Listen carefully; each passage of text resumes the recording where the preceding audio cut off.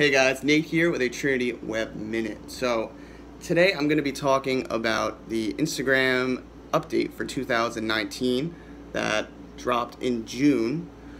And I know a lot of creators are worried about this. We're watching our numbers go down, but really shouldn't be overly concerned. This is just Instagram's way of trying to filter out the bot problem that has pretty much been infiltrating every popular account on Instagram. So if you're getting affected by this update, I want you to know that you shouldn't be overly concerned. If you're doing everything right, you're following the best practices, you're making sure you adhere to a consistent content schedule, you're going to notice your Instagram numbers are going to jump right back up.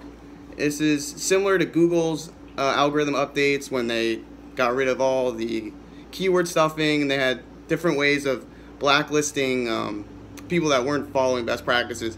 This is Instagram's way of filtering all of this out and getting rid of the bot problem. So if your Instagram numbers have dropped and you're worried, I wouldn't be. Stick to the consistent content schedule, stick to what you're doing best, or stick to what you know best, and watch your numbers get back to where they were.